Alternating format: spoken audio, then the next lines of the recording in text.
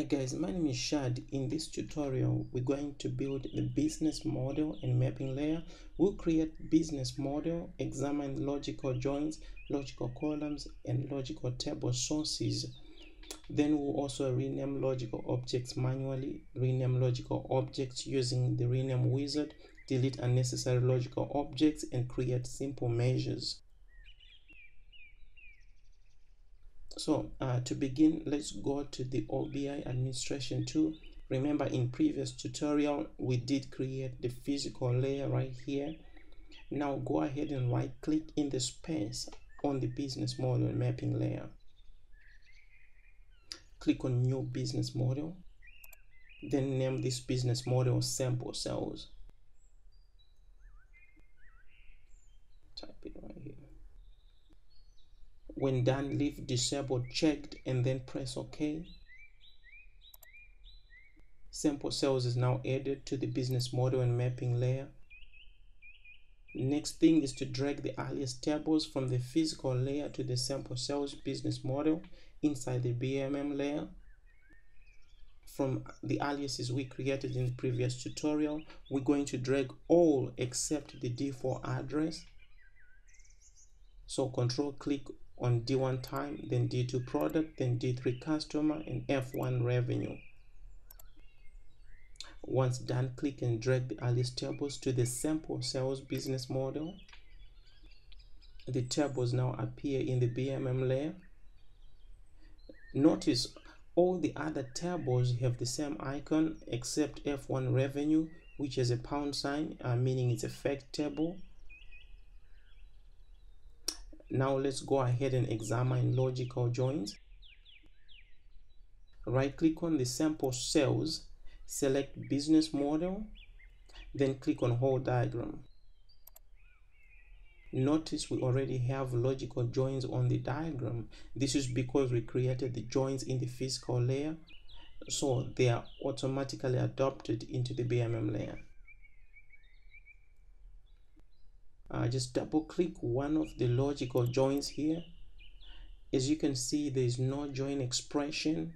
Logical joins express the cardinality relationships of the logical tables. Notice also you won't be able to select any columns right here.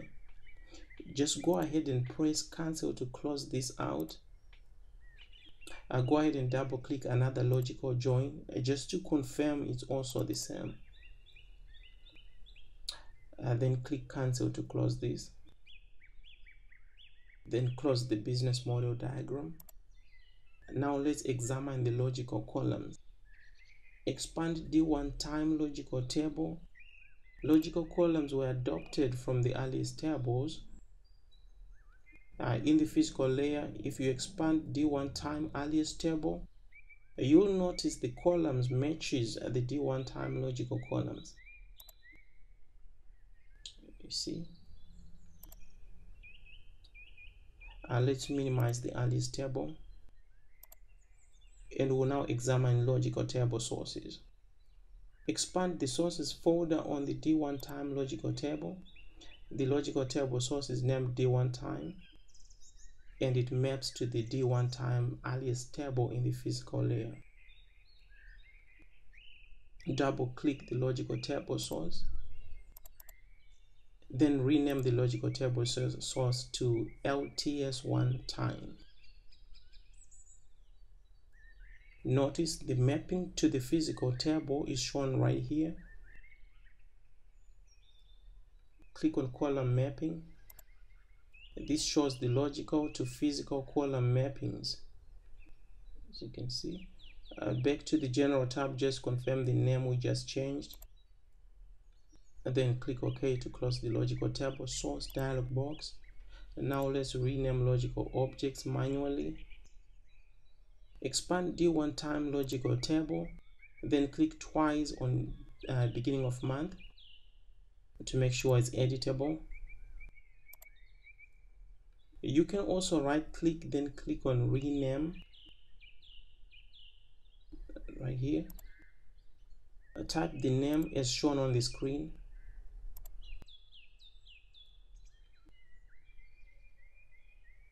There we go. When done, next thing we're going to do is renaming using the rename wizard. Click on tools up here and then click utilities. Select rename wizard from the list of utilities down here, and then click on the execute button. In the select object screen, go ahead and click on business model and mapping. The sample cells business model will then appear. Expand the sample cells, then also expand the one-time logical table. Except for the logical column we renamed earlier, select all these other logical columns. Click the add button to add the columns to the right panel. Minimize the D1 time logical table, then expand D2 product logical table. Select all the logical columns in D2 product. Click the add button to add them also to the right panel. Do the same for logical columns in D3 customer.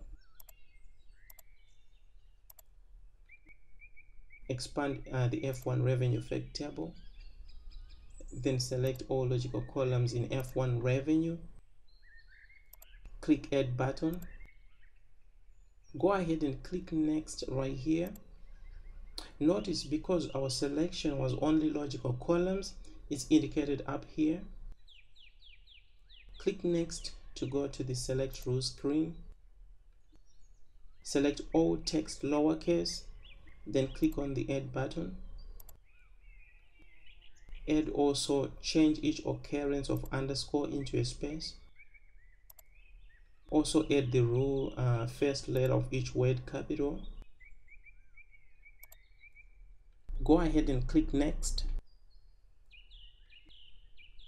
You will be shown how the new names would look like before you can finalize the changes. Click finish to accept the changes.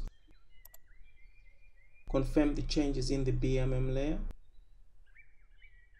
I will minimize the first logical table, then check also changes in the D2 product.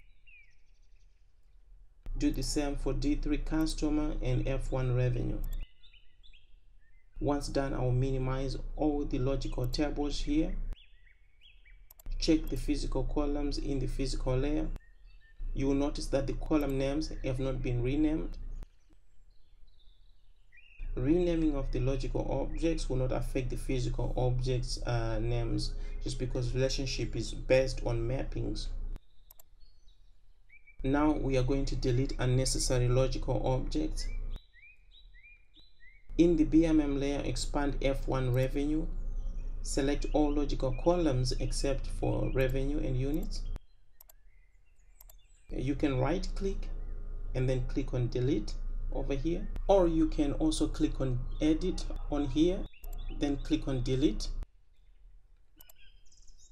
Click yes to confirm that you want to delete the object. Next thing we're going to do is to create simple measures. Double click on the revenue logical column.